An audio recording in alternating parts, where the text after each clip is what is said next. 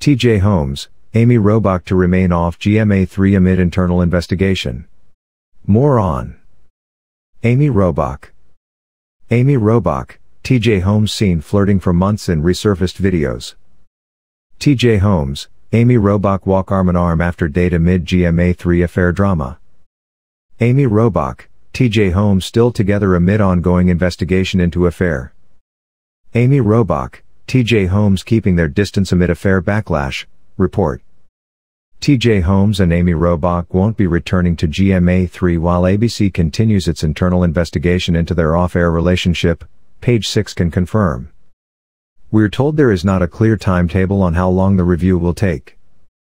ABC News President Kim Godwin emailed staffers Monday morning to share the update regarding Holmes and Robach's current status on the show.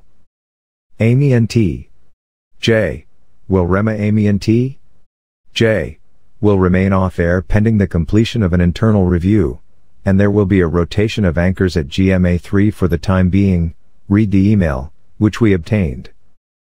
Godwin also thanked employees for staying focused amid the distracting media coverage of the couple's alleged affair, noting that the ABC News team does important work. It is my hope that we will continue to focus our energy on what we do best, and I want all of you to know how immensely proud I am of your hard work and professionalism, she wrote.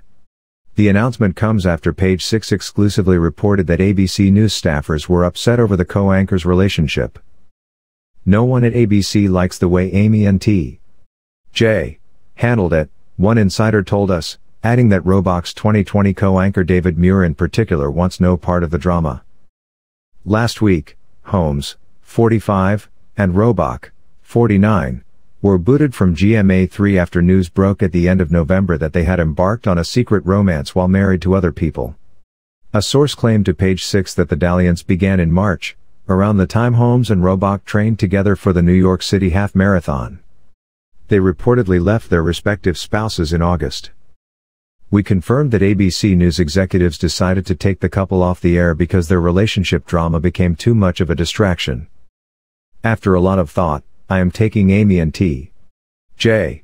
off the air as we figure this out, Godwin said during an internal phone call last week.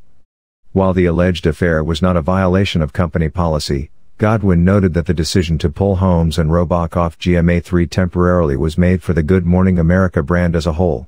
An ABC staffer previously claimed that there would be no disciplinary action taken against the co-anchors for their relationship, but after it came to light that Holmes had engaged in at least 2 other alleged affairs with co-workers, the network began its internal review.